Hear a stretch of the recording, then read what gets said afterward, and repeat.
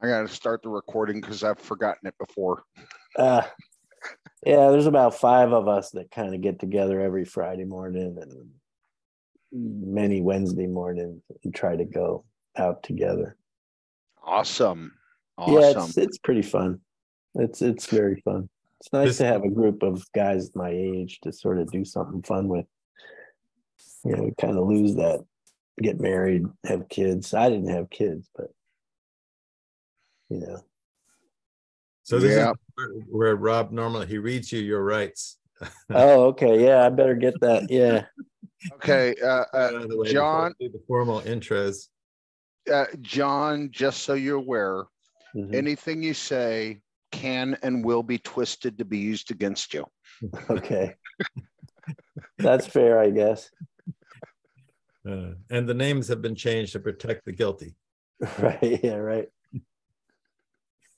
For the I didn't listen. I listened to part of your talk with Tanel, but I didn't listen to the whole thing. So I don't seemed relatively benign. So I'll trust you guys. Well, I have in the past gone back and edited out things that could get us canceled. Oh, okay. Yeah. Well, I'll try to be good on that score. Sometimes usually it's me. I get. I won't mention it because then Rob will have to edit it out. But and yesterday I made. You know you're recording, right? Don't say anything you have to edit out. Well, I don't have to edit this out. Yesterday I made ribs, the type that take about 5 hours to make, and I made too many of them. So I took them over to my neighbors to say, hey, you know, you guys want some ribs? And that was the first time in her life she had fall off the bone ribs. Oh, really? Okay. Yeah. So nice experience. At least she didn't tell you she was a vegetarian. Right. Yeah, right. Oh boy. Roger, you want to do your intro? Because yeah, we can get started. Actually, I haven't met John directly. I noticed you know, after we did the Tanel interview that he or I guess maybe we were getting ready for it, and he made some comments about Tanel not having a gray beard and being in diapers and that type of thing when JB was getting started. And then with $V table. Yeah, it was something about $V tables, right? And it was like, yeah, I did a presentation on $V tables back in like late 90s. It was the first one where I was working at Savant and we had a product that was doing Oracle diagnostic stuff. And we had a lot of queries to collect data from $V tables as part of this product, you know, this diagnostic tool that we had. And so one of the first presentations I started doing at user groups, and it's actually the reason it sticks in my mind is because it's kind of the presentation that got me over being afraid to speak in front of, you know, audiences and do presentations, because I gave it like 20 times, right? And you know, after the first couple of times you kind of get, you know, you kind of realize, yeah, people are gonna like it, there's no reason to be afraid, and if you stumble on the slide, nobody gives a crap, you know, it's okay. So I got really comfortable doing presentations from this one, and it was called Probing for Problems in $V tables. That was the name of my presentation, and that was probably 1997 or 1990. 96 or 7. I think I gave it at the East Coast Oracle conference and some other ones. Yeah, East Coast Oracle is one of my favorite because I'm here in North Carolina, so they hold it in North Carolina the past maybe 12 years in a row. Yeah, back in the early days, I did a couple of talks there that got the Outstanding Speaker Award. Oh, excellent. Yeah, 2 years, 2 different years. Let me do the intro, and then sure. We'll get started. So this way, folks will have some formal knowledge, I suppose, of you. But I just wanted to thank the audience for joining us on this special episode of Graybeards. We're recording on June 6th, 2023, which is the 79th anniversary of the D-Day invasion. I know Rob has been to Normandy, and he has some military folks in his family history. So just wanted to recognize those people for their efforts in helping establish freedom and maintain freedom. It seems like a hard thing these days. But anyway, the vision behind Graybeards is to create a space for mentorship and exchange of ideas, and perhaps a few war stories along the way. We're excited to welcome John Beresniewicz to our podcast, where we explore the experiences and his experiences and insights. So stay with us as we delve into his fantastic journey and extract some valuable lessons from and his technical expertise. And perhaps we'll get some war stories along the way. But John is a respected Oracle performance management expert, and he has over 20 years experience in product design and architecture, and especially along the lines of observability and making performance metrics accessible to your ordinary DBA. He is a co-founder of a company a while back that did this type of thing, and he's also a co-author of several software engineering books, and he holds multiple patents in performance analytics and data visualization. He is a sought-after speaker for his knowledge on various performance management topics, such as active session history, automated workload repository, average active sessions, top activity, and then ADDM and more. And he has a passion for delivering results and has a wealth of experience. So please join us as we welcome JB to the podcast. Well, welcome. Thanks for that. John, I know we've met somewhere and I can't place it, but do you prefer John or JB? People at Oracle call me JB because that's sort of the handle I got when I got there, probably because that's how I just sort of sign my emails, But you can call me JB or John. I think inside Oracle I'm only JB, but outside Oracle I'm kind of John or JB, right? So it's okay either way. Okay. Yeah. All right. Sounds good. Yeah, I've been to Normandy a couple times. First time I was there at the American Cemetery, I had the privilege of folding the flag at TAPS because I'm a veteran. Second time I was there, I took my mom, who was in the Navy in the 1950s. Wow. And it's an incredibly moving place. And if you ever go there, how they did it, I have no clue. It is just amazing. So it's a very moving and amazing place. So JB, I have two things. When I'm not a performance expert, I'm a security expert. Okay. But I do a little bit of performance work. And I learned one rule in performance work, and only one rule. Yep. If you don't need to do it, don't do it. Well, that's a good rule, right? I mean, performance is about doing work and how much time it takes to do work, right? Usually. But if you don't have to do the work at all, that's zero time, right? So, I mean, you can't get better than zero time. So I agree with that philosophy. But of course, stuff has to get done, right? So you can't get away with doing nothing for long. Although, I've probably put that to the test a few times, but yeah. Anyway, you guys go, but I mean, so your intro was funny, right? So I see you kind of lifted some stuff from here and there. My LinkedIn, it says 20 years experience, right? Well, when I joined Oracle in 2002, I had 20 years experience then, right? So okay. yeah. So, but before I rejoined Oracle in 2019, and I had left and for a startup, kind of got excited about a startup, and it didn't work out. And then I was on the job market. You don't want to have your LinkedIn, profile say 35 years of experience, right? It's bad enough to be 20, right? So anyway, so I only went back 20 years. Actually, I was thinking this is something I thought of recently. I should probably fill out my LinkedIn, since I'm not really going to be looking for another job. Fill out my LinkedIn profile all the way back to 1982 when I first put on a suit and tie and started working at an insurance company, just as a kind of a career tombstone, like, okay, here lies John Beresniewicz, 40 years in the trenches. Takes a lot of work, though. Yeah, 40 years in the trenches, and here it is, right? I gave up my suit in 1994.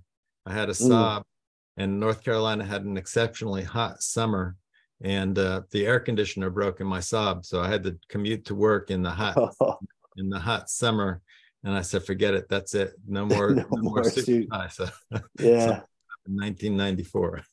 Yeah, no, I used to have a closet full of suits and have to go to the dry cleaner all the time and blah, blah, blah.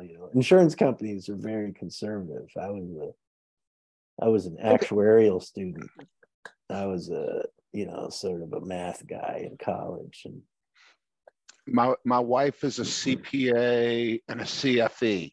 Okay. And she describes actuaries as accountants without a personality. Right.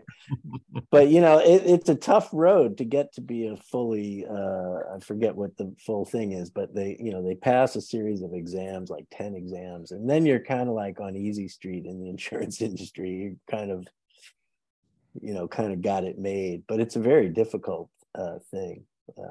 I didn't cotton to it very much at all. So, but it's very metrics driven, right? The actual.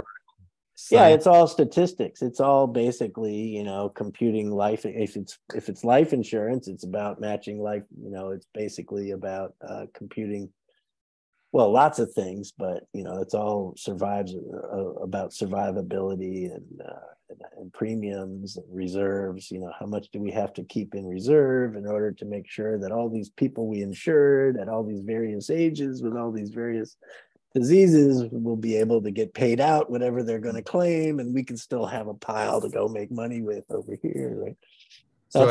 That's what reserve calculation is all about. How much can we keep for ourselves and go fiddle with, right? So discovered $V metrics, then actuarial skills to work. Yeah. Well, it's, I actually, they study things like operations research, a lot of statistics stuff, but it's all sort of about mortality and morbidity, and at the root of it, right? The statistics you're dealing with are kind of about somewhat. And then there's casualty insurance, which is about car accidents and earthquakes and probabilities of forest fires or whatever. Yeah, I remember when I bought my airplane, and it was a high performance complex. That's what the FAA classified it as. And the insurance company treated me like a 16-year-old with a Corvette for the first 10 years. Yeah. So you have an airplane? Yeah. That's pretty wild. Never met it. Yeah. 1948 Ryan Navion. Wow, that's kind of like an antique. It's not like a little commuter plane, right? That's like it's my girlfriend, my mistress, my wife calls it that bitch. Tell them where do you fly out of? Where do you fly out of? Just northeast of Baltimore, airport called Martin State Airport. And you ever hear of a company called Lockheed Martin? Yeah, of course. Well, that's where the Martin comes from. That's their private airport or something? Corporate? No. It's Martin used to build their airplanes during World War II there. Oh. Seaplanes, warplanes, attack planes, etc. And so it's Martin Airport. And they have a nice collection of old airplanes there too. So do you like fly in air shows and stuff? I show it at air shows, static display. Okay, yeah, on the ground. Yeah, just sit it on the ground, because to get certified by the FAA to fly in air shows and to get paid for it and all the associated maintenance, it's, do I really want to do that? Yeah, do I really want to do that? So I If you got other wanted to, things. you'd know it, right? You'd be into Oh, it. if I want, yeah, like right now I'm in the process of waxing it, which is an all-week affair. Wow. So, yeah, it's a big airplane. There's a lot of area to wax. Like yesterday, I spent 3 hours waxing one wing. Man, So that's kind of wild. That's dedication. Tell them how much a spark plug costs, Rob. spark plugs are about $50 each. Wow. So That's maintenance crazy. is, pretty serious. Yeah, and I describe it every year as a college education. It's either the community college or it's Harvard Law School. And I've had 2 years that were Harvard Law School, and I really don't like a whole lot of those. This is your analogy for taking care of your plane? Yeah. Harvard Law School. Or the community college. Isn't it like it should be like an engineering school, not a law school? Okay, all right. MIT. It's MIT. MIT or University of Richmond, Virginia Tech. But yeah, it can get very. You live in the Baltimore area, huh? We lived there for a number of years. Yeah, I'm just south of Baltimore's Inner Harbor, just across the Key Bridge. Yeah, I worked in downtown. My second job after the 1982 insurance company, I worked at, and this is how I got into computer stuff. Really was. So my first job was at a Provident Mutual in Philadelphia in 1982. I worked there for like 4 years. In 1986, I didn't like the actuarial thing. I didn't do so great on one of the exams. It was like, why bother studying? The study is actually pretty hard. It's rigorous. Anyway, it wasn't interesting. So I applied for jobs, and I got a job at American Health and Life Insurance Company as a kind of systems analyst. And they were in Baltimore on St. Paul Street. Okay. Right down by, Inner Harbor. You could go for lunch, right? It was very low key back then, but it was still nice, but it was very low key. Now I think it's way, over the top probably. But this was 86 or something. Yeah, and, I take my boat into the Inner Harbor frequently for happy hour. So, at the insurance company, we had COBOL programs, and all the actuarial students had one or more decks that they were responsible for. Like at year end and quarter end, they would run big programs, COBOL programs, to calculate reserves and premiums, things like that. And so everybody had their COBOL deck in there. That was like my first exposure to programming. I didn't really do much programming in COBOL, but we did have a little sort of tape-driven, sort of, not a PC because it was a shared thing. You had to go use it, and then everybody else could use it. It wasn't like your own private thing, but it was, it used tape, and I think we programmed that in BASIC or something. But they also used a lot of APL. And so on the timeshare systems, they, sort of the more, not the batch COBOL decks, but they did have sort of some timeshare stuff. They would there was APL programs. So that was an interesting, wacky language. I never got any good at it. Very strange. But then when I went to this place in Baltimore, so I left the insurance company in Philly. I met my wife there. We weren't husband and wife at the time, but we moved down to Baltimore, and I took this job at American Health and Life. And that was kind of interesting, but I was a systems analyst, it was in the insurance area, right? So I understood insurance industry, and we used to program. We had this, the records, the automated systems were on these sort of files that were variable number of variable length records, right? So each file would be kind of like, the string of policies and addendums to policies that some policy holder had, right? You can have infinitely many combinations of things in insurance. There's like, this rider and that special thing and whatever.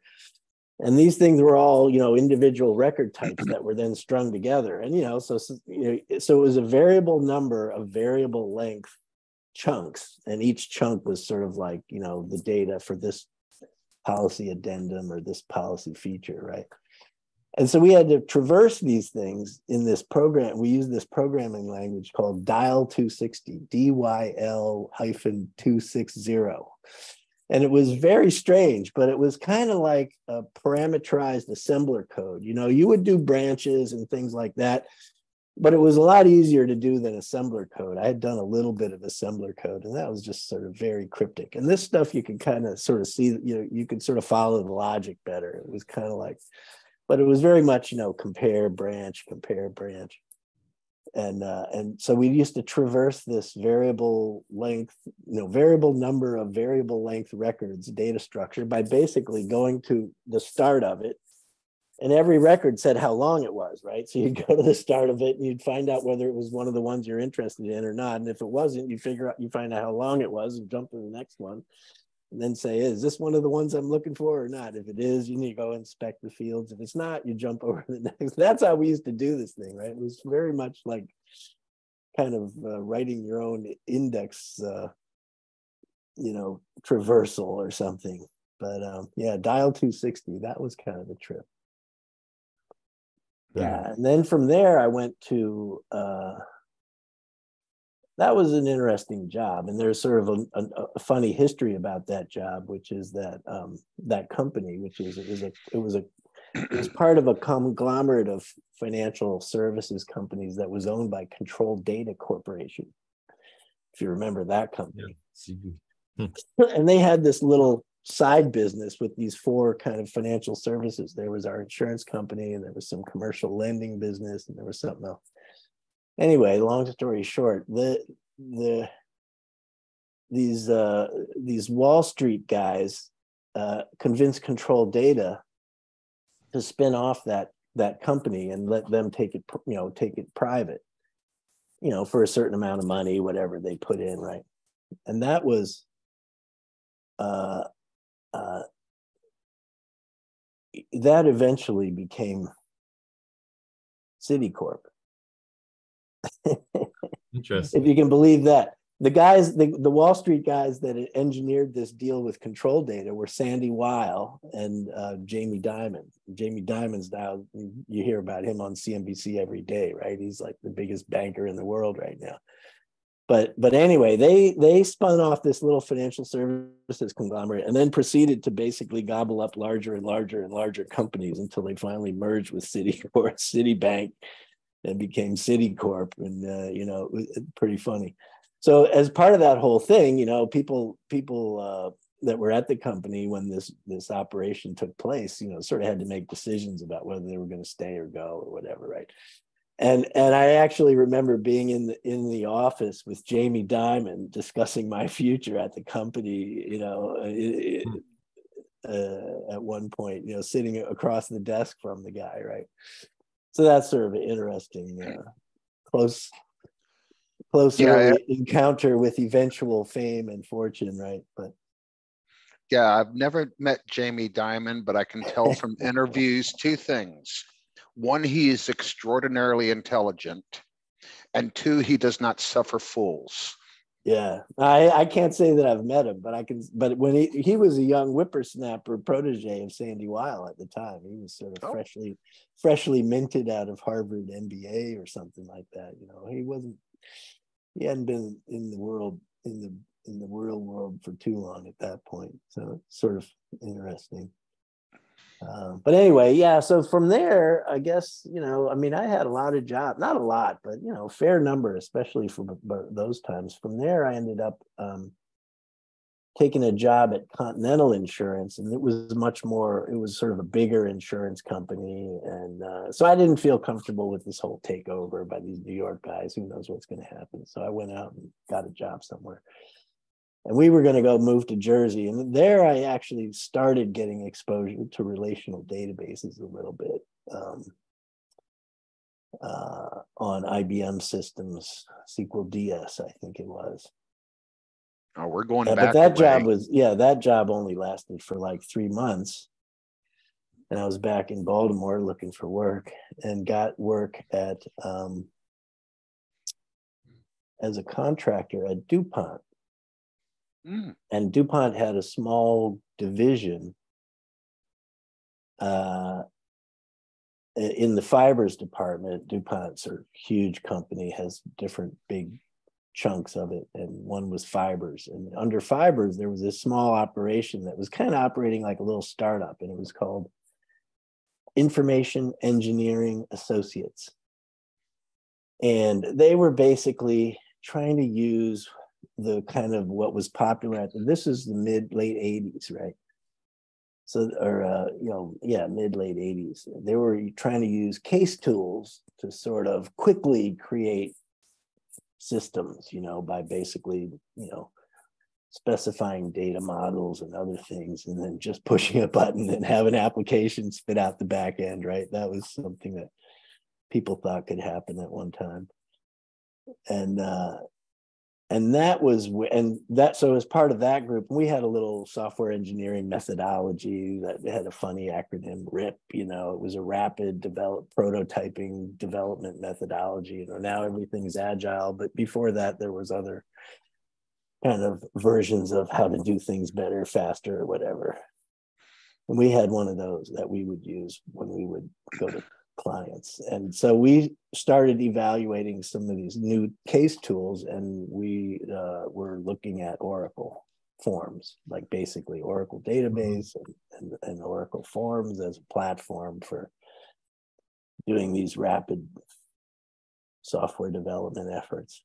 And I was one of the first guys they sent to Oracle training to check that thing out. So that's where I kind of got involved in the real relational database stuff and Oracle. And that was version 5.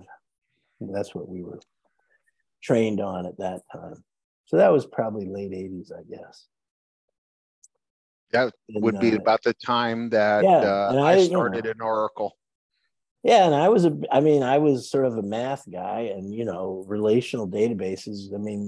They actually have a very solid mathematical foundation, as we know, right? So set theory and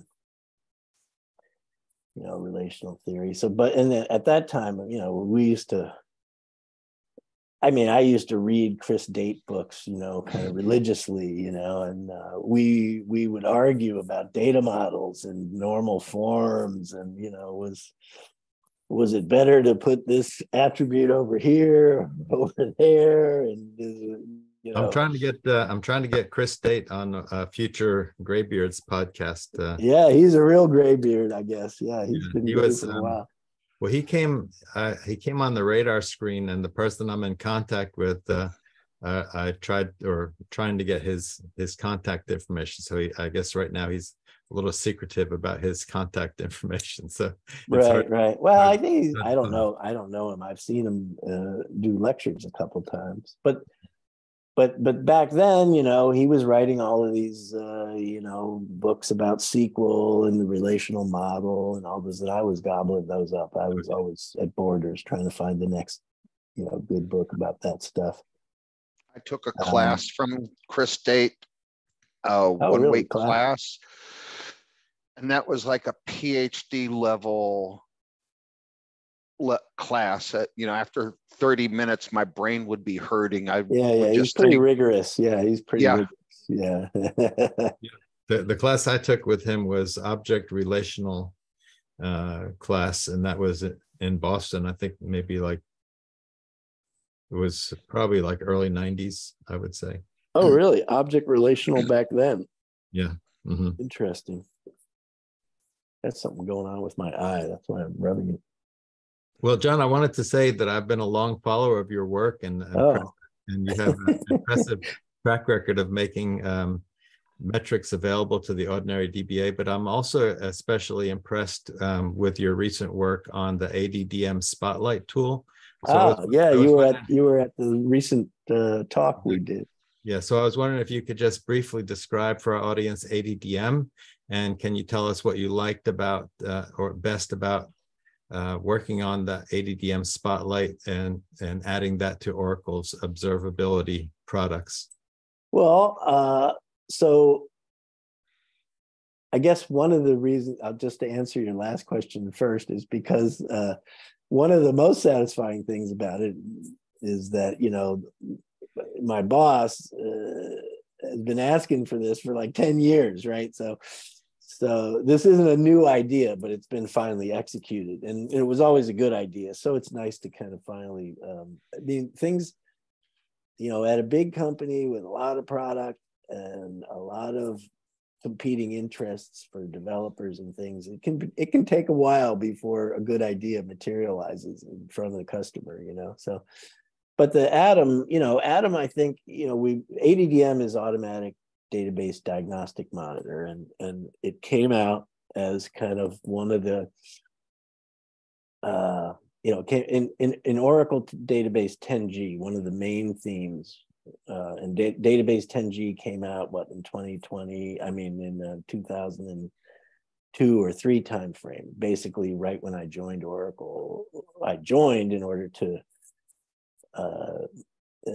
join a group that was dedicated to exposing database manageability features through Enterprise Manager, and also this sort of DB Express or whatever it was called.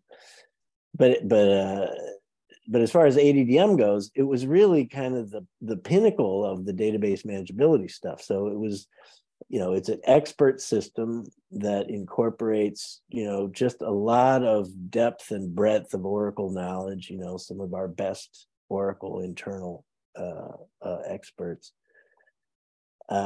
with, you know, hundreds of person years of deep experience built into it. But it's basically an old school AI system. And when I say old school, I mean the old days expert systems were the AI systems, right? And they were basically just, you know, rules-based systems that captured the expertise of the best minds in some field or other, right? And so that's what ADDM was, is an expert system, rules-based, capturing the, you know, the best performance analysis, Oracle performance analysis of all the experts, right?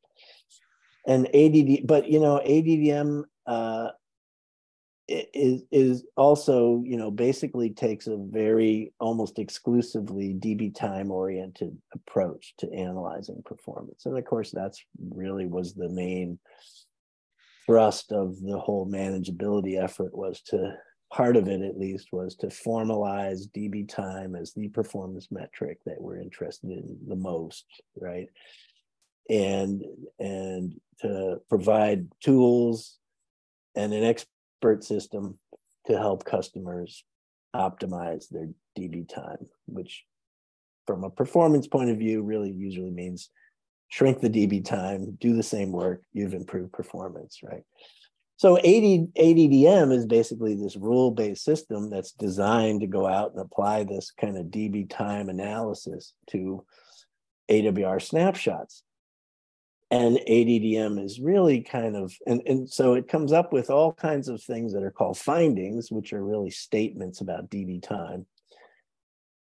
And then for each finding, it may or may not come up with a recommendation or more than one recommendation. And what recommendations are associated with specific findings, and recommendations are things you might do that could shrink this piece of DB time that I'm talking about, right?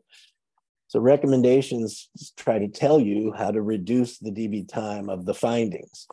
That's kind of in a nutshell what ADDM is about. And of course, these rules are all about analysis, you know, analyzing weight classes and looking at sequels and all kinds of other measures and things that tell, you know, latch stuff, whatever.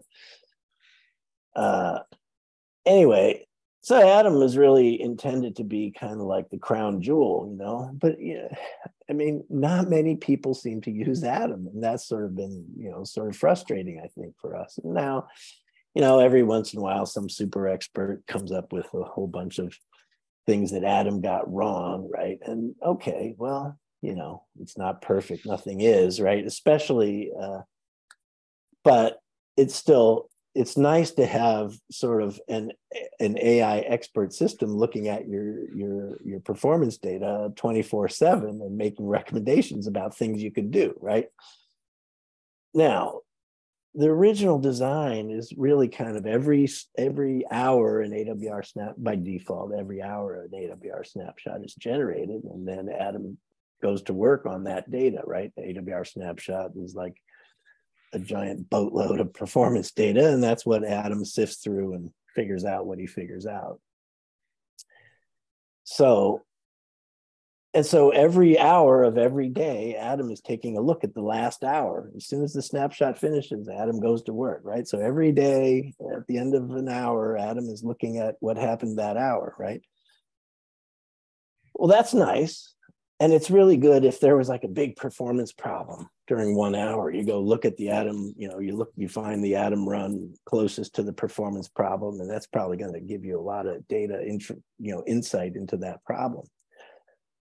Because Atom, it runs every hour, and so whenever you have a problem, there can't be an Atom run too far away, right?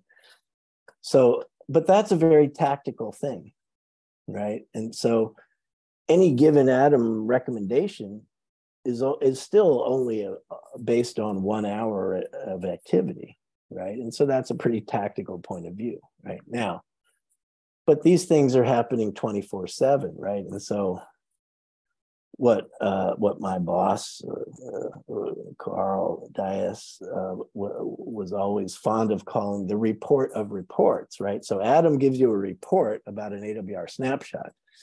But what Carl was always saying was, well, we need to do the report of reports, which he was really saying we need to aggregate multiple reports together to have a bigger picture, right? And so that idea goes back a long ways. And, when I came back to Oracle, they were talking about it again. And I got involved in that. And so we put together a decent spec, and the enterprise manager team implemented the Atom Spotlight. And so basically what it does is it just aggregates Atom findings and recommendations over longer periods of time. And it computes some very basic aggregates over those, right? The aggregates being, on a per finding basis or a per recommendation basis, the frequency that it occurred, right? So if you have a week's worth of, if you say, tell me what happened last week, the Atom Spotlight, right? It'll be looking at 168 Atom runs, each of which can have multiple findings and recommendations, right? And it'll aggregate those and tell you for each of them, each distinct finding or recommendation, how many times it occurred. So that's the frequency, right? What is the overall benefit? What's that? Well, it's the total amount of DB time expressed as average active sessions compared to the total overall load over the time period. So it's really the percentage of DB time that this finding or recommendation concerns. And then there's the max benefit, right, or max impact. So findings have impact and benefit, and recommendations have benefit, but both of them are measures of DB time, right? So the impact is the amount of DB time a finding have a footprint on, and the benefit is the amount of DB time that a recommendation might save you, right? But both of those we compute these aggregates over. So the max benefit or the max impact is really the maximum percent of the load within an AWR snapshot. So that's really saying, this finding occurred, maybe the frequency is, 10 out of 168, right? And the average benefit is, okay, on an aggregate, the sum of all the benefits divided by the sum of all the load, what's the percentage there? The max benefit is, okay, within any given snapshot where this finding or recommendation occurred, what of all of those, which one was it the most of its time slot, right? So that's kind of looking at, like so the kind of decisions or the sort of the inputs into decision making are, you know, does this happen all the time? That's the frequency, right? Or does this happen on a regular basis? We actually have a little time. You can see kind of when certain findings happen, so you can see whether there's sort of a noticeable pattern over time or not. You know, the max benefit, the overall benefit is really like, you know, how much am I going to get for this overall, right? The max benefit is, you know, well, hey, how much is this going to help me when it really helps me? And if that's the most important hour of the day, well, then maybe that elevates the importance of, you know, addressing the finding or whatever. And so what we like to say is that it kind of takes these tactical findings and aggregates them up into, gives you a much more strategic perspective. So, you know, if Adam is saying, you know, hey, you need to add CPUs, well, you know, that can be costly. It can take a lot of effort, right? It takes some decision making. It's not a light decision, right?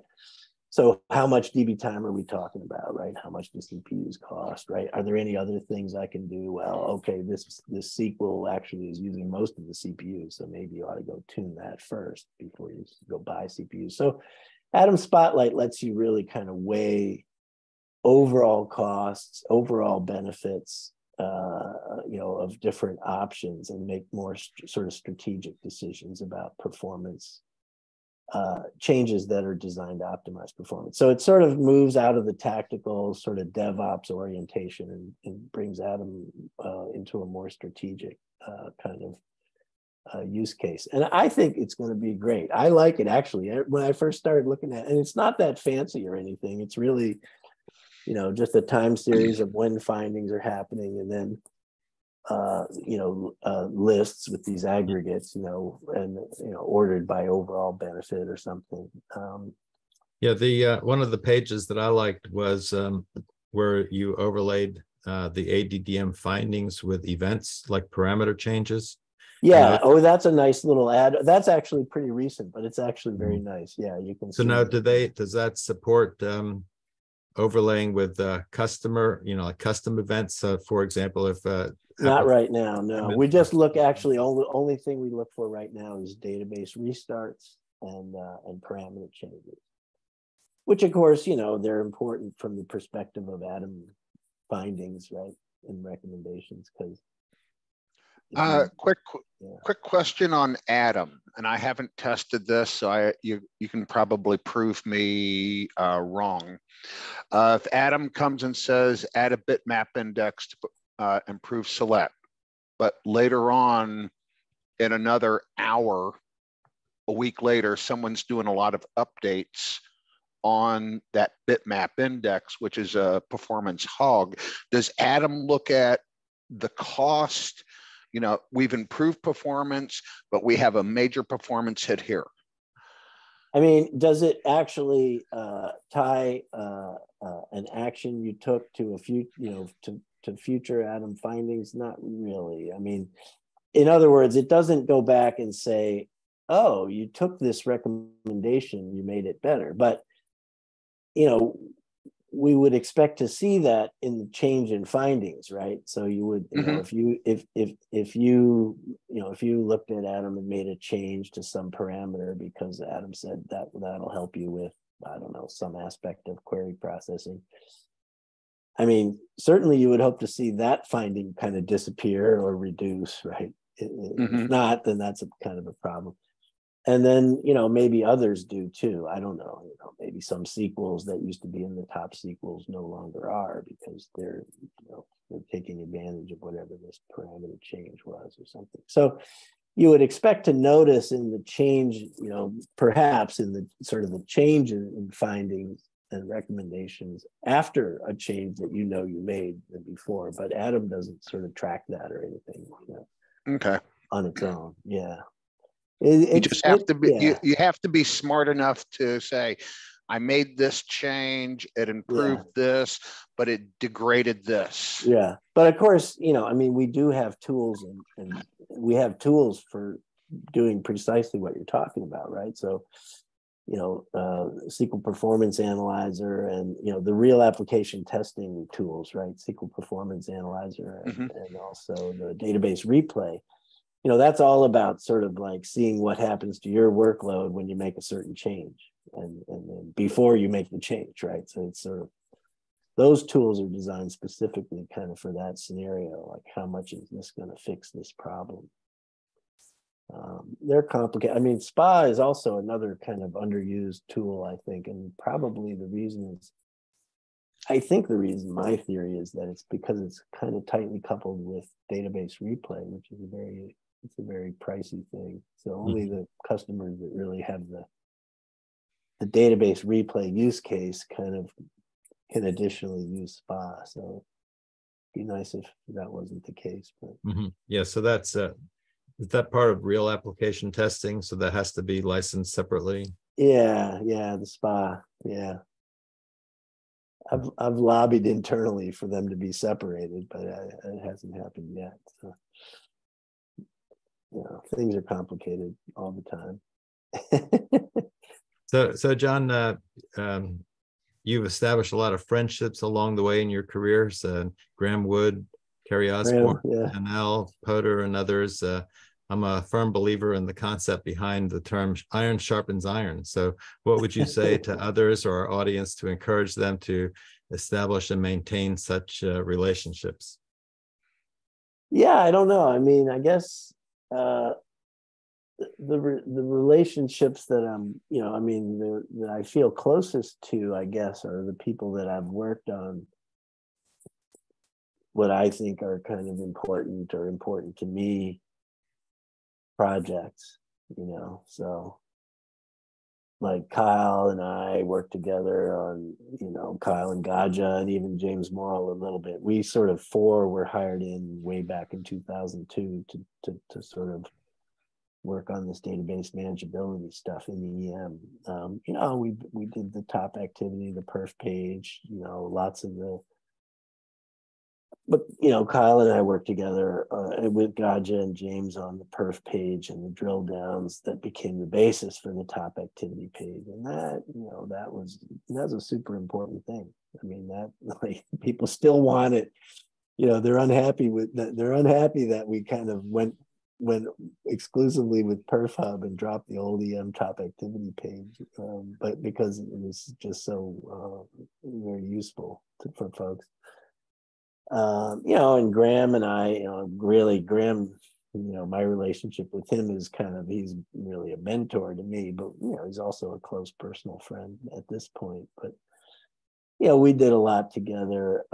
He really was the architect behind, one of the principal architects. There actually were multiple very high-level architects from Oracle involved in database manageability, but Graham was sort of the father of DB time, if you will. And so I just learned a ton from Graham, and it was just but he of course was heavily involved in our work on the EM side of things, because we were basically exposing his babies to the world, right? So he was involved in a lot of those meetings and discussions.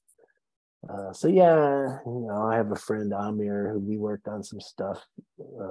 He went to Google very early, but the first couple of years at Oracle, we worked on some things, adaptive threshold stuff. And, I still, so I think a lot of it is basically, working hard on projects with people that sort of gotten me close to people. Now, Tanel and Kerry, I know them kind of from the circuit, the Oracle circuit. The speaking circuit, if you will, mostly. Oh, and also the Oak Table. I guess that's really how I know those guys. So I was at this sort of meeting in Denmark that happened in something like February or January of 2000, maybe 2001. It was some kind of, it was a symposium, so-called, I guess, at Mogens Norgaard's house in Denmark. And a bunch of people were there. I think it was Jonathan Lewis was doing the presentation, but Steve Adams was there, Lex DeHaan, Anya Cole, James, I think Stefan Haley was there. Harry A Millsap. bunch of guys from Europe, a bunch of the guys from Miracle that worked for Mullins or with Mullins at Miracle, James Morrill. And so we were all at Jonathan's thing, and we were hanging out at Mullins' house, and all using hard wires connected to some router. It was all hard wires, right? There was no Wi-Fi. And it was this big oak table where everybody's laptop and all connected up with these wires. And somebody coined the phrase, oh, it's the oak table network, because it's a big network sitting on top of an oak table. And so, yeah, that's where that sort of group was sort of conceived then. And of course, it grew into a much larger group of people. But there's been some connections made through that group too, I guess. But I haven't made it a policy to be I'm not a very social, outgoing sort of network guy. So I'm not sort of trying to get a lot of followers or, LinkedIn connections. Anyway, yeah, no, it's been great to know those people. Yeah, the second time I gave a talk, Graham Wood was sitting in the front row, and I'm sitting there and I'm going, no, why you? That's intimidating. If I mess this up, yeah, it is. Especially if he raises his hand, right? Excuse me. Yeah, I had a similar experience. I presented at Trivatus Performance Days in Zurich last year. Oh, last year, okay. And Jonathan Lewis was in the audience of my presentation because I have an anomaly detection mechanism that I developed for WR metrics, and I have a book on the topic. And so Jonathan Lewis, and of course Christian Antagonini was there too. He's the one who invited me to it. So I'm thinking to myself, okay, he's got the Bible on Oracle performance, and Jonathan Lewis has a great following and so forth. So I was trembling a little bit. Yeah, no, those guys are superstars for sure. Uh-huh. Jonathan, of course, very well known. Oh yes. I spoke at Trivatus once, many, many years ago. Like I think it was one of the early ASH talks, maybe even average active sessions. Mm-hmm. So yeah. Anyway. So I was wondering if you could share a memorable war story from your career where you faced a significant failure or setback. This sounds like an interview question. And then how that experience was a driving force, to achieve great. Driving force. Well, I set you up for that one, but I did. Yeah. I mean, a setback, huh? Let's see, setback. What was a good setback? Well, I don't know if it was a driving force, but I was mortified when I kind of failed out of graduate school in math. I went to, I was a math major at Wesleyan University in Connecticut. And I really admired my math professors. I thought they were just like super smart, and they were proving things. They were like geniuses. And so I thought, well, that's what I want to be. So I applied to graduate school and got in, probably mostly on the strength of one of my faculty advisors, who was a well-known topologist who I think had studied or taught at the University of Washington. Anyway, I managed to get in at the University of Washington and proceeded to do very poorly. At Wesleyan, I was like, that we had there was maybe half a dozen math graduates, math majors, per class. And, I was, and everybody kind of got A's, right? Because you wouldn't do it if you weren't, kind of capable of it in a way. So there wasn't a whole lot of dispersion but at the UW, I was like struggling to be like mid-pack. I mean, there was just super genius people in there, and professors who get up and just ramble on and write all kinds of inscrutable things on the board, and I'd be struggling at night trying to figure out what the hell did they say. So I wasn't exactly that cut out for that, but it was very difficult. But I ended up sticking out. I was in Seattle. That's where UW is, and it was beautiful out there. So I kind of fell in love with the West Coast when I was there, and before just bailing out altogether. I don't know, Roger, I think you have a background in forestry or something, but I think I heard that Tennell's thing, but I switched out of the math department because my dad had a former colleague at DuPont who was actually a professor in forest resources at the UW.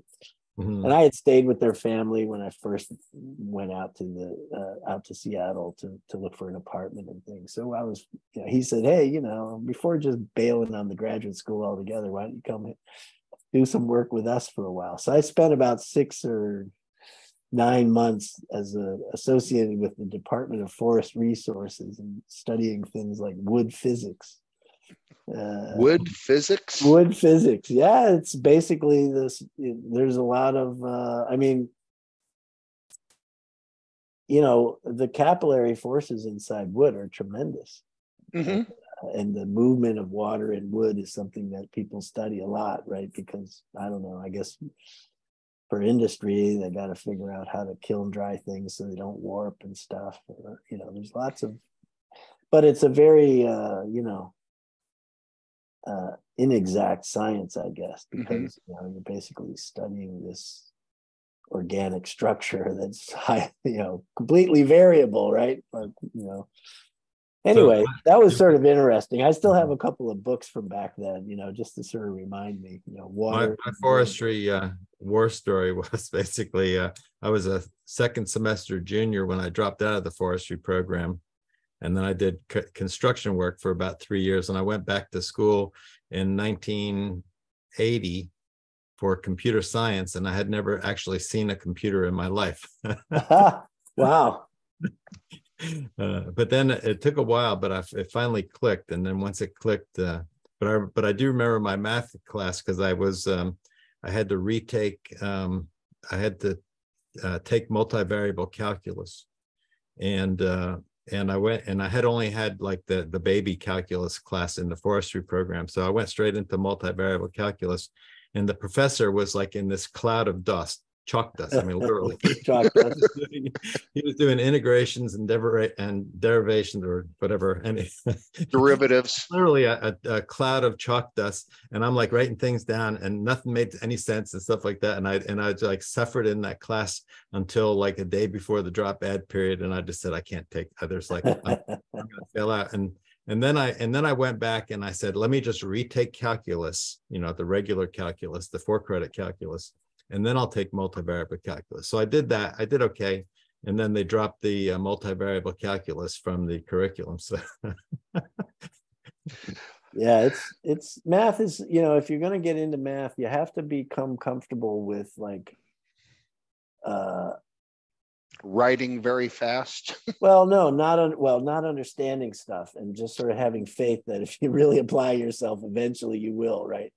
Mm-hmm. That was what amazed me about like some of the people at the UW, right? Like there was this one guy, he was an undergrad, but he was taking graduate level classes with the grad students, and he would just sit in the back, like, look like he wasn't paying attention at all. And then he would correct the professor after he wrote something wrong on the board. I was like, Jesus Christ. The guy's following this guy in real time and then saying, no, you did it wrong. Meanwhile, I'm just trying to write exactly what he wrote because I've got to study it that night and see if I can figure it out. So. Yeah, I had a math professor at George Mason, and he would start writing on one wall. And then another wall, and then another wall. And when he got to the end of the third wall, class was over. And I'm sitting here just as fast as I can write. And, I'm like, and I could never keep up with him. And he's talking simultaneously, explaining what he's doing. And I'm like, I cannot copy, listen, and process simultaneously. Yeah, I just can't do it. So much easier now, right? You got cell phones, and in case they do the chalk thing, you just take your cell phone out and click. Oh yeah, I think a still lot of did. classes they do like notebooks and presentations. Or they send it, things, or they send out the PowerPoint. Yeah, PowerPoints. But I have one different. forestry it wasn't studies. It was the best job I have ever had in my life. It didn't pay for crap. It was working with the Virginia Department of Agriculture, setting gypsy moth traps in the Blue Ridge Mountains. Oh, that sounds nice. They would drop you off at a trailhead in the morning. You'd pack your lunch and you'd set gypsy moth traps, hiking all day, sit down around lunch time, eat your lunch, and then they'd pick you up, someplace Were you carrying else. around a box full of these things? Like, yeah. How many of them do you have? 100? Oh, easily 100. Setting them, picking them up, and I did that for a summer. And I loved it. It was just every day I went hiking. Yeah, right. That sounds pretty good. Well, I'm ready for that. You guys retired? Roger, you're not retired, are you? Not yet, not quite. I have a few years in me left. Maybe we'll see. The topic has come up though. I had the retirement planning meeting last year, and I really only had my current job for a year, working with Accenture Architect Group.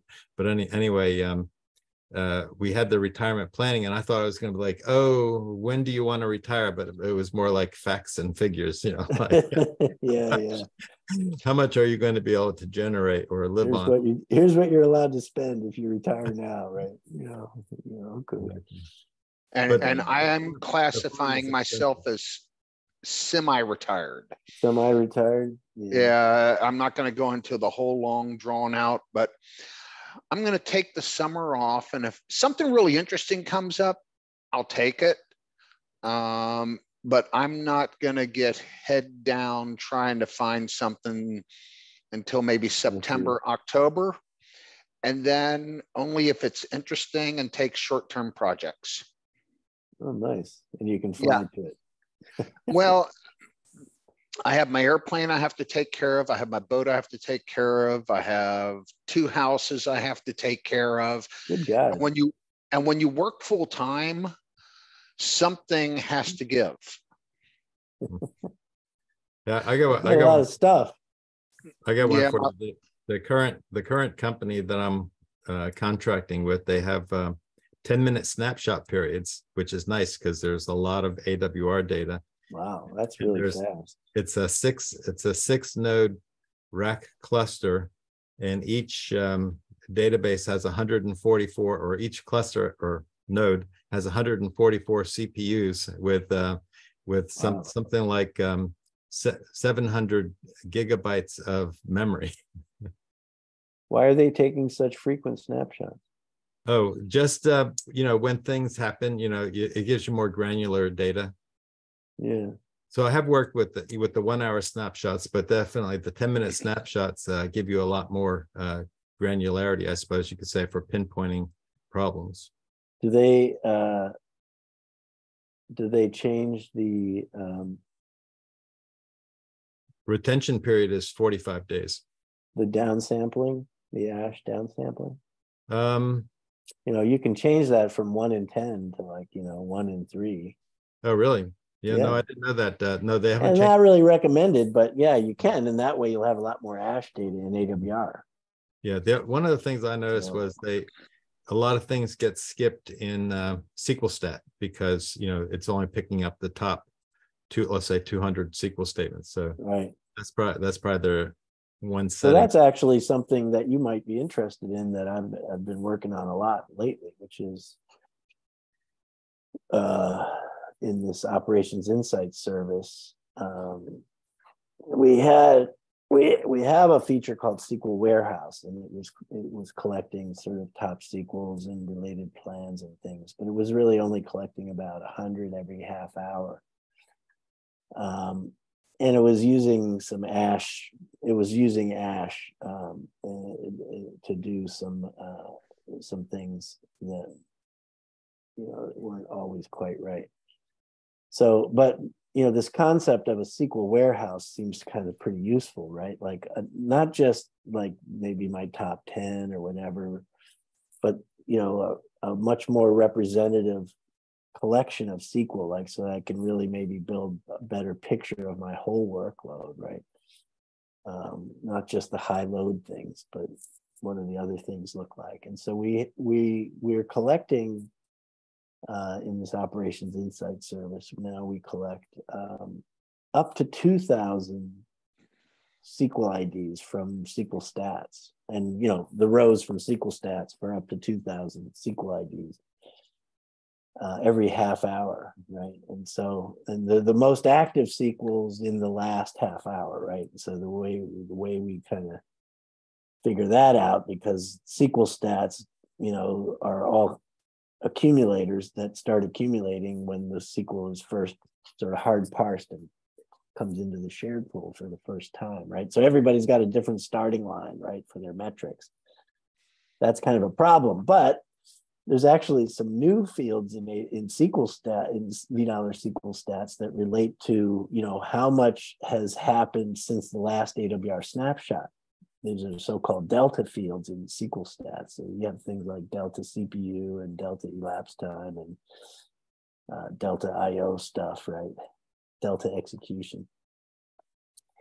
And so that puts everybody on the same footing, right? The AWR snapshot happened at one time. And so everybody's delta, all the SQL IDs, delta underscore this, that, the other thing columns are all being accumulated since the last AWR snapshot, which means everybody's kind of logging their changes since then. Mm-hmm. So that's what we use as a sort of the basis for a ranking metric that we use to select the top 2,000 by.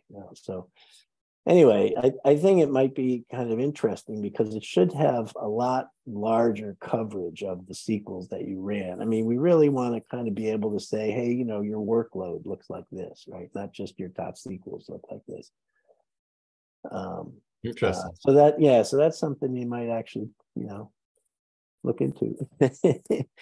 We're right now, it's only exposed through something we call SQL Explorer, which is one of these so-called data object explorers that we have, which kind of let you construct by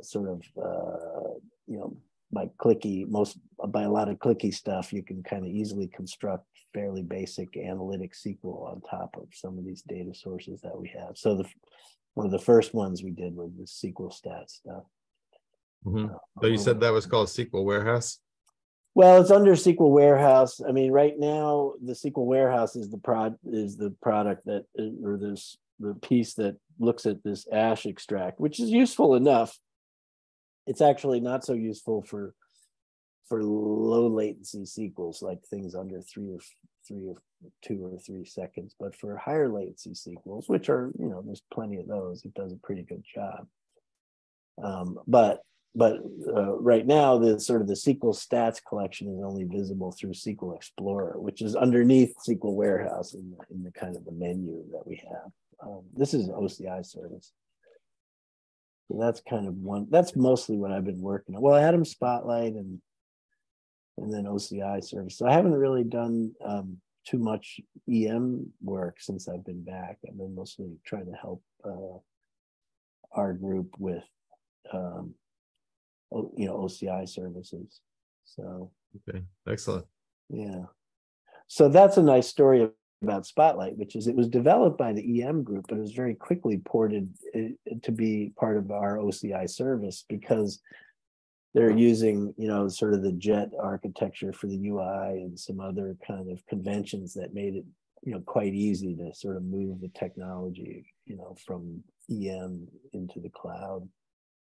So that was kind of nice because, the EM version was finished and a few months later, the OCI version was ready. It was sort of very, very fast to see ADDM Spotlight kind of show up in 2 places. In fact, it was so fast that we basically, had to sort of merge competing blog posts into a single blog post about both releases kind of thing. So, yeah. So anyway, ADDM Spotlight, I think hopefully it'll have some traction with customers and actually help people in ways that, are a little, solving the big performance problem is a huge, important use case, but it tends to be the only one we think about, right? I mean, I don't know how many meetings I don't know, every meeting you're in, somebody said, well, the problem is, right? It's always the problem is, right? It's like, I'm not only interested in noodling out problems, right? I'm also interested in just sort of, the way things are, right? Not just like only problems, right? I mean, yeah, if the house is on fire, you got to put the fire out, but I don't want to just have a fire hose looking for fires, right?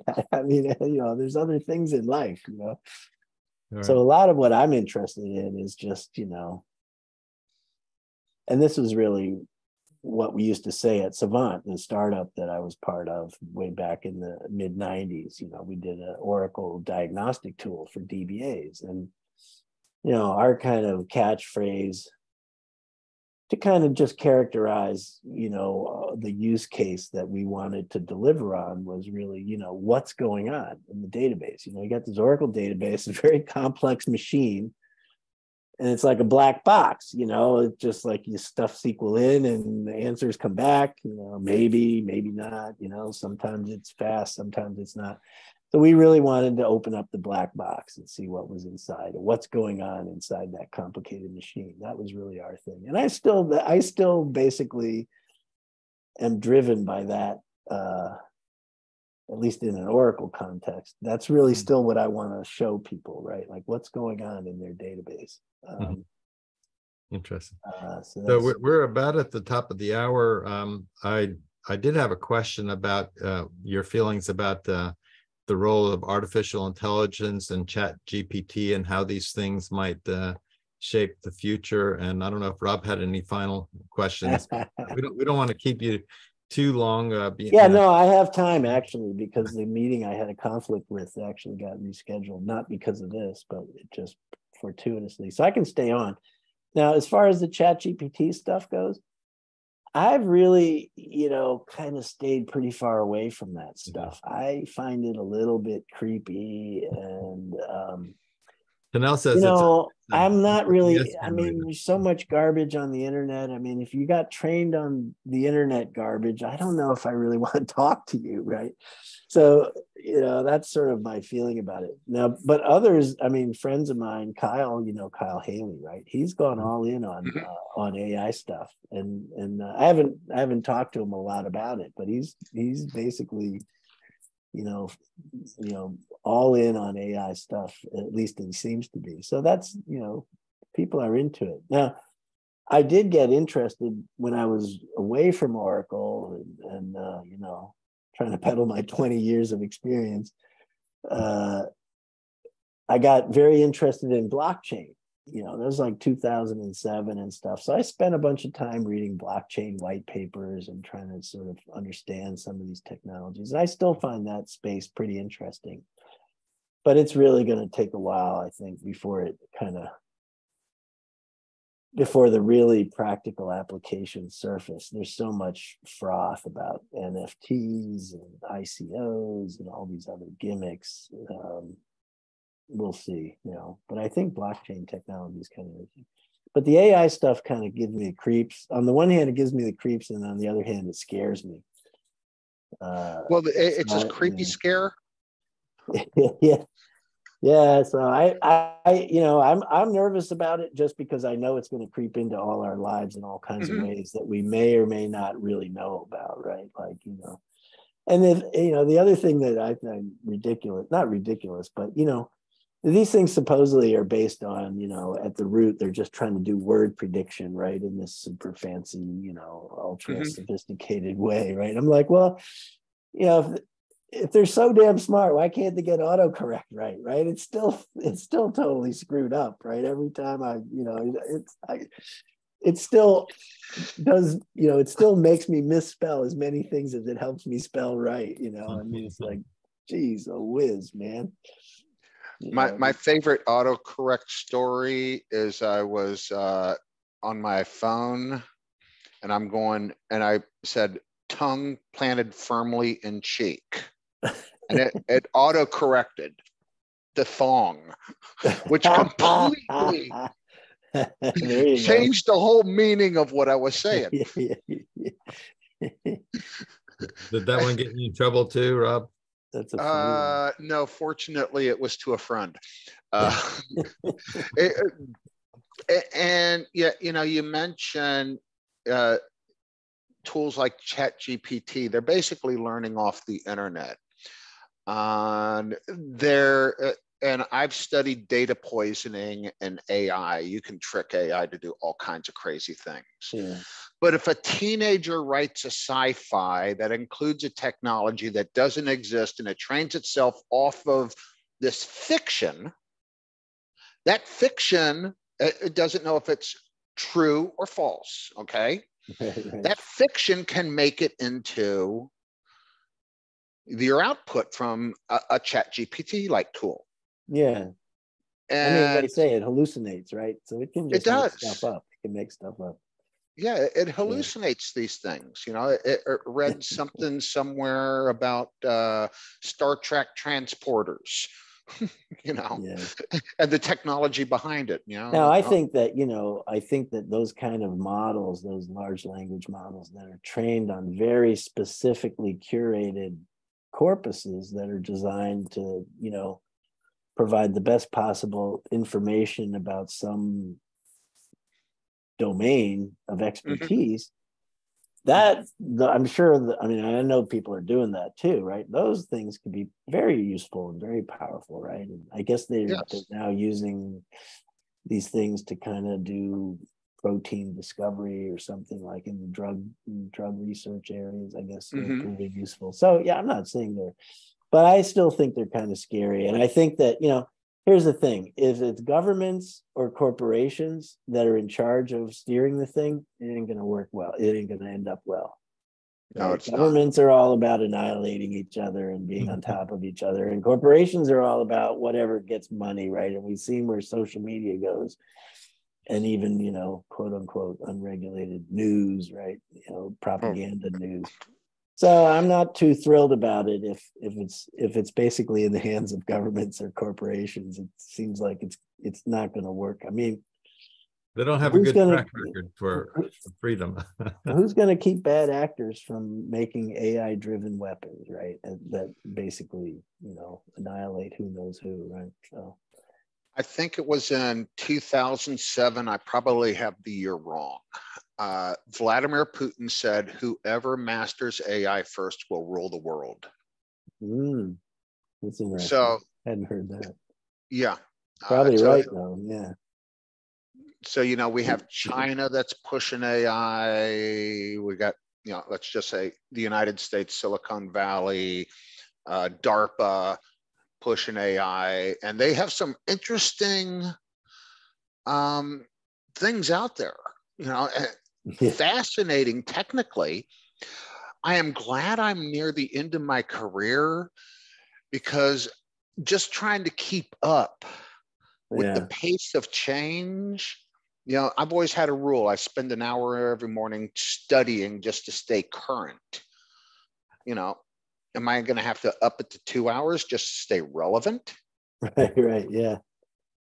I mean, in that regard, I'm pretty lucky. You know, I latched onto SQL and relational databases just when they were kind of, you know, starting to grab hold, and it's been pretty much my whole career. So I haven't had to really.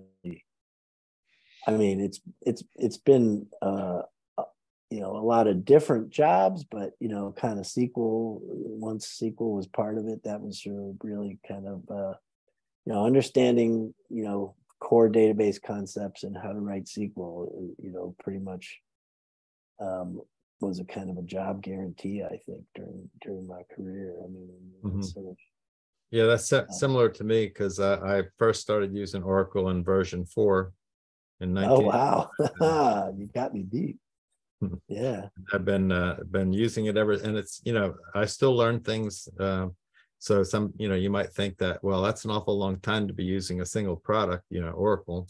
but I'm learning things, every day about the product and the data and the performance. And oh yeah, I mean, things have changed. There's so much about the new SQL that I have no clue about. I mean, match, recognize, and things like that. They're super useful, but I don't know if I have the brain cells to master them. But a lot of things. I mean, the analytic functions are very powerful. I'm doing a lot of work with the analytic functions, and sort of now, lots of things you can do that just would have been. Yeah, I use the lag function to generate the deltas from some of the performance metrics that are exactly. Yeah. That's my big thing. Lag is good. So you use lag, not lead. Yeah. So here's the thing. Here's the thing. I use lag too, right? Because basically you want to compare a reading with its predecessor in time, right? So that's like a lag function, right? But there's a whole sort of other way of looking at it where all you have to do is change ascending to descending or vice versa, and then you got to use the lead function. And we have a couple engineers that always do the delta using the lead function. When I read their code, it's like inscrutable to me. I'm like, I can't read it. It's got to be lag. One of the interesting things that I did, at least for me anyway, was generating SQL arrival times with the lead function from ASH data.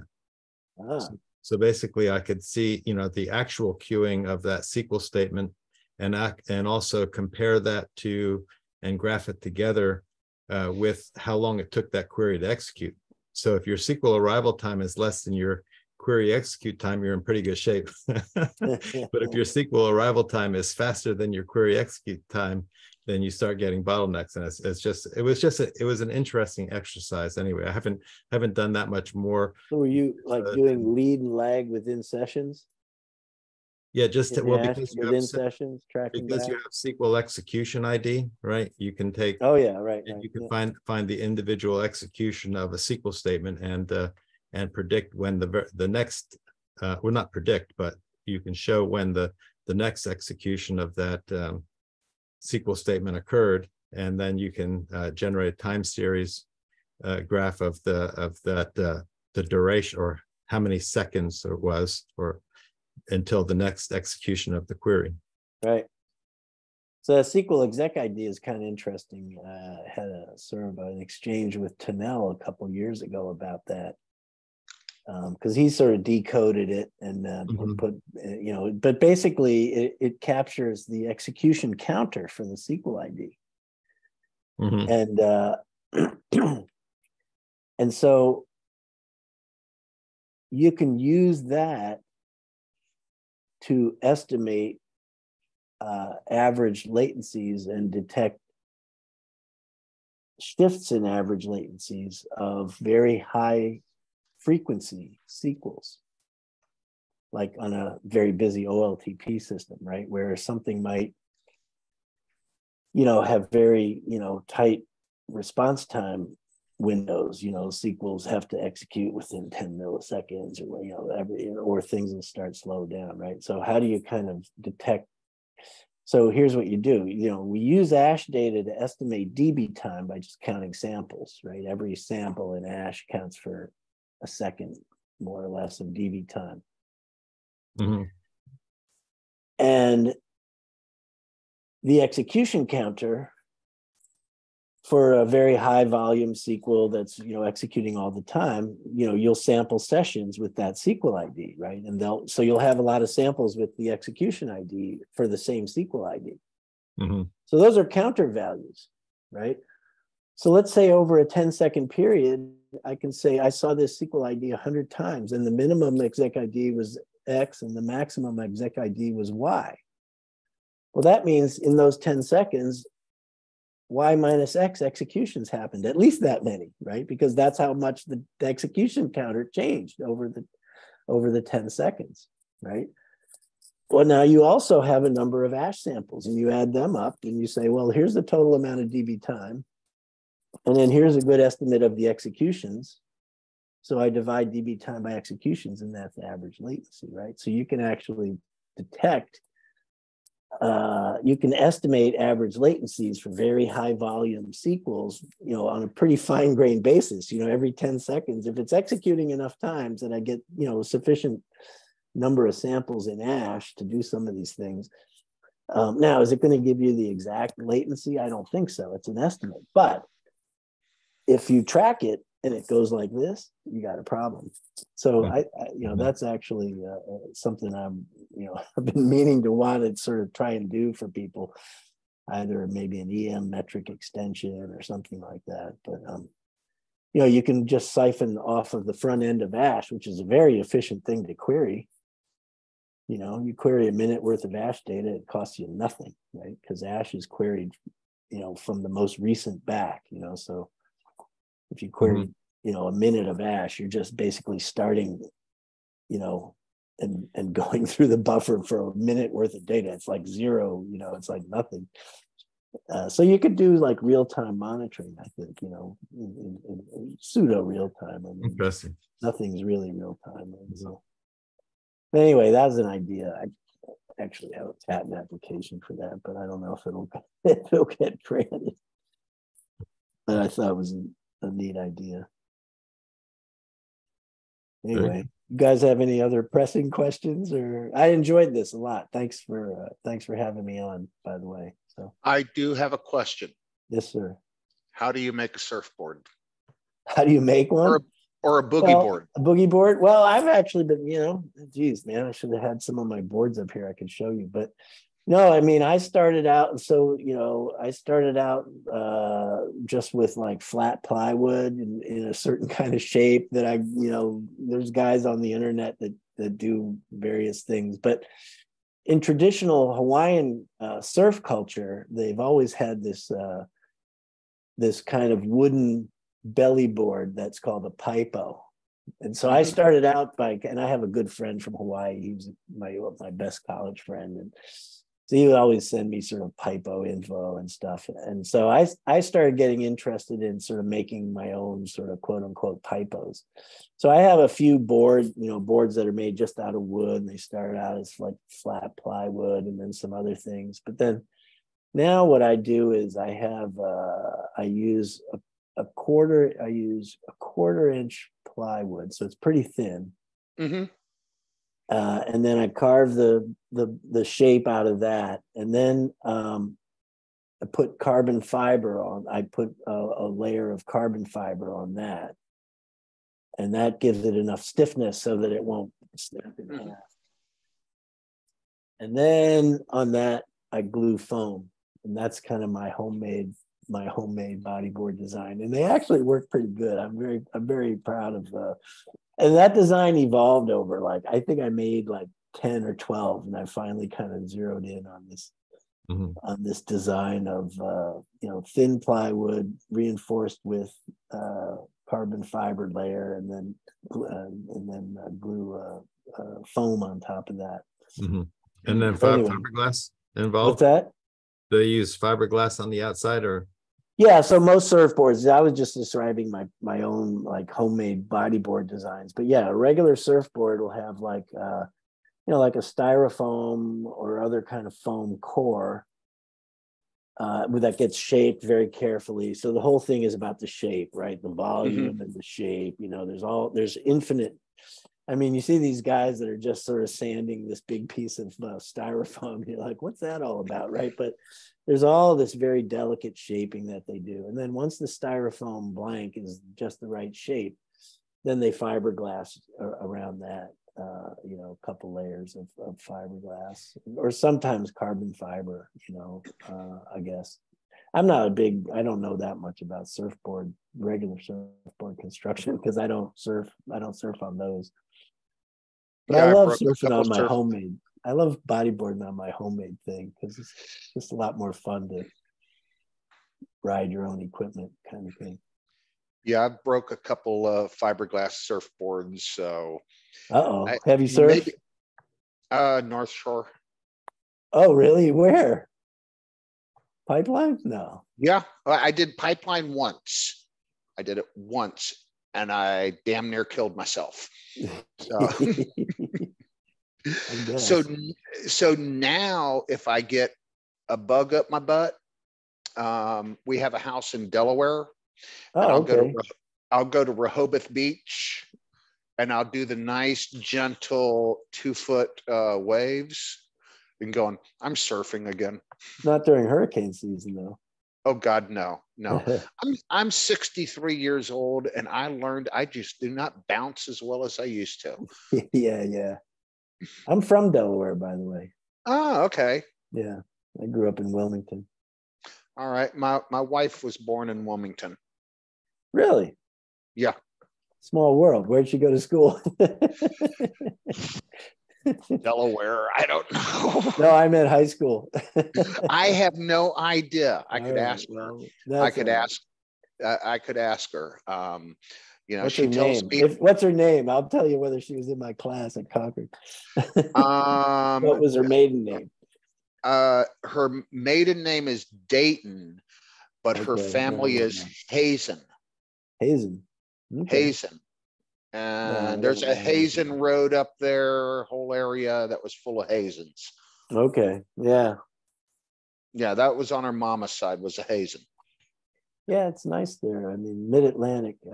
I like California a lot, but I miss the springtime that they get back east. When everything just busts out. Oh yeah, we have all at once. All the flowers and trees. I love that. Yeah, we're still having an early spring. It's still a little chilly here, but nice. I love the East Coast. I've tried. I'd love to try San Diego. I have my nephew is a cop in San Diego, but the weather there is just tedious. It never changes. Yeah. And it's nice all the time, which isn't so nice as it turns out. Yeah. My nephew describes it as tedious. Tedious. I had a friend who did windsurfing. He was big into windsurfing, and whenever he heard the words on the weather reports, gale force winds or a small craft advisory, then he would drive out to surf day. Windsurfer. Yeah. Last Friday, my wife and one of her friends, we took the boat into the Inner Harbor for happy hour, and it was a small craft advisory. I have a Boston whaler. And going into the Inner Harbor, it was easy. The wind was at our back. Coming back was hilarious because fortunately I'm behind the console. They were both sitting in front of the console. And, I've got water coming over the bow. And, I'm like going, guys, you're the ones who wanted to go out. So, not a sailboat, motorboat. No, motorboat. Yeah. Center console, Boston whaler.